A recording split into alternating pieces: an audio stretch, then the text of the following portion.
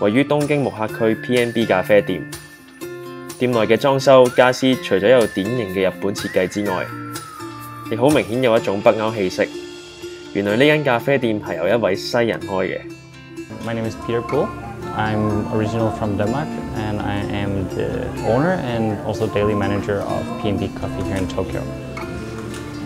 And also some of the furnitures we're using are by a Japanese company who are very inspired by Scandinavian design. So I thought it was a great way of making the bridge between Japan and Denmark.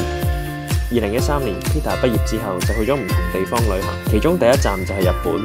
返丹麥之後，佢覺得要嘗試一下去其他地方生活，而唔係單單去旅行觀光，所以就決定離開家鄉，去咗東京定居，就開咗 PNB 咖啡店。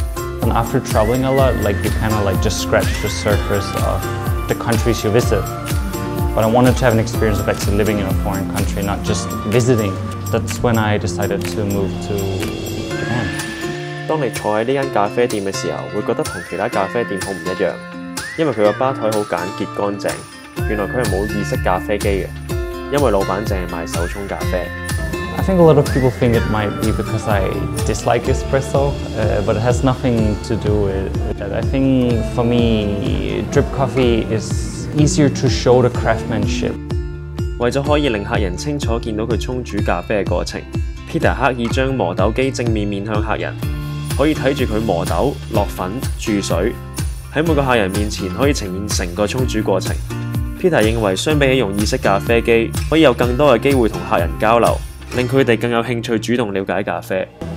And I hope the customers can really see how we're doing it and put it a little bit more kind of staged to say so. Peter 嘅咖啡店除咗會賣手沖咖啡之外，仲有兩款自製嘅家鄉甜品，分別係肉桂卷同檸檬蛋糕。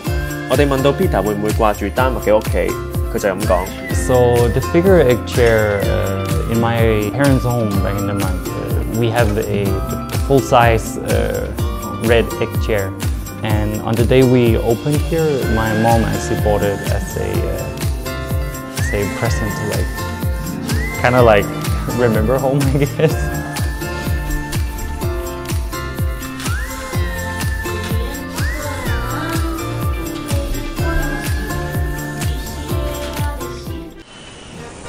全新 Facebook 旅遊專頁正式啟航，出發啦！